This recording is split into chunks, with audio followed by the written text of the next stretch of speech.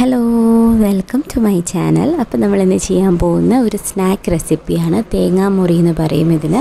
ഇതൊരു തലശ്ശേരി ഡിഷാണ്. നല്ല അടിപൊളി സ്നാക്കാണ്, നല്ല ടേസ്റ്റാണ്. നമ്മൾ മുട്ട പുഴുങ്ങിയതും കൊണ്ടാണ് ഇത് ഉണ്ടാക്കുന്നത്. അതുപോലെ തന്നെ ഉരുളക്കിഴങ്ങൊക്കെ വേണം. അപ്പോൾ ഇതെങ്ങനെ ഉണ്ടാക്കുന്നതെന്ന് നമുക്ക് നോക്കാം. Let's go to the video.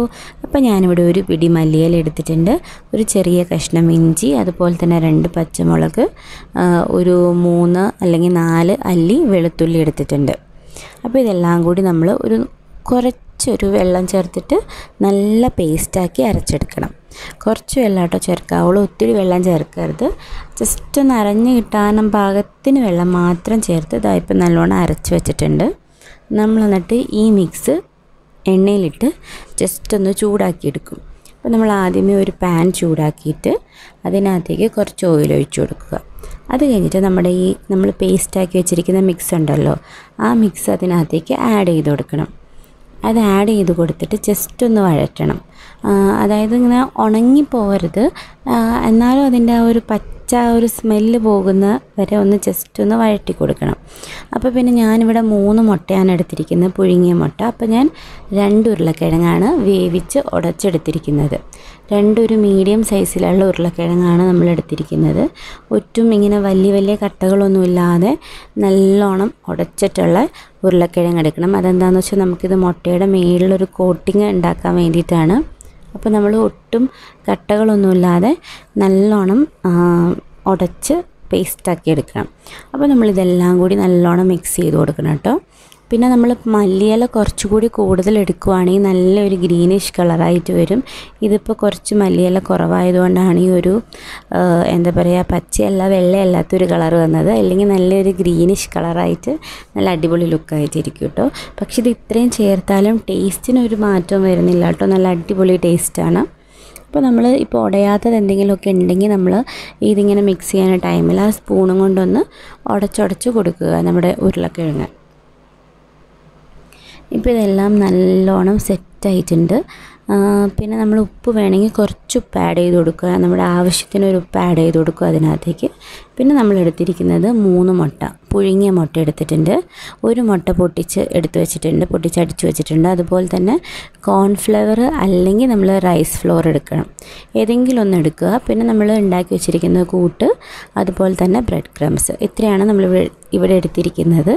അപ്പോൾ ആദ്യമേ തന്നെ നമ്മൾ പുഴുങ്ങിയ മുട്ട കോൺഫ്ലവറിൻ്റെ പൊടിയിലോ അല്ലെങ്കിൽ അരിപ്പൊടിയിലോ ഇങ്ങനെ ഒന്ന് കോട്ട് ചെയ്തെടുക്കുക, നല്ലോണം കോട്ട് ചെയ്തെടുക്കണം.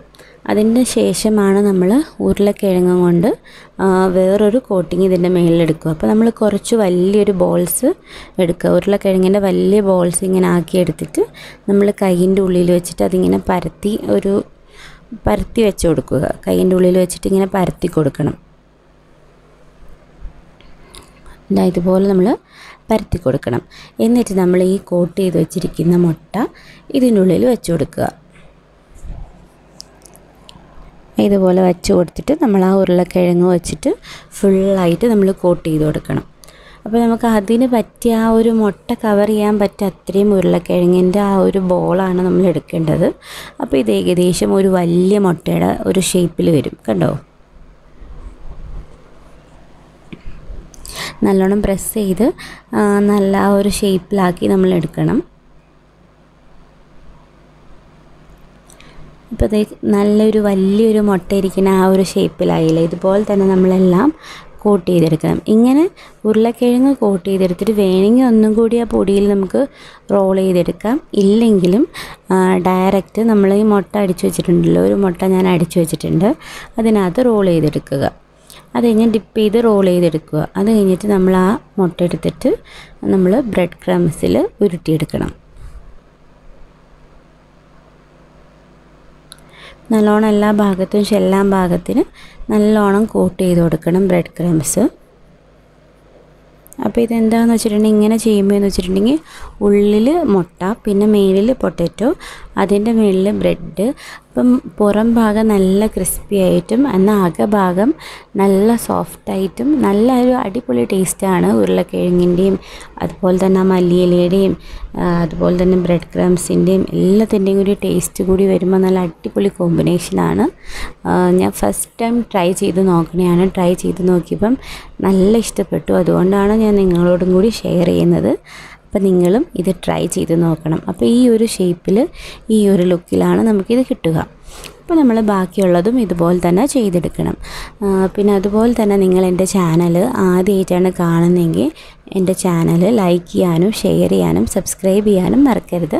പിന്നെ തൊട്ടടുത്തുള്ള ബെല്ലൈക്കനും കൂടി ഒന്ന് ക്ലിക്ക് ചെയ്തിട്ടുണ്ടെങ്കിൽ ഞാൻ ഏത് വീഡിയോ ഇട്ടാലും നിങ്ങൾക്ക് അപ്പോൾ തന്നെ നോട്ടിഫിക്കേഷൻ വരും, നിങ്ങൾക്കത് കാണാനും പറ്റും.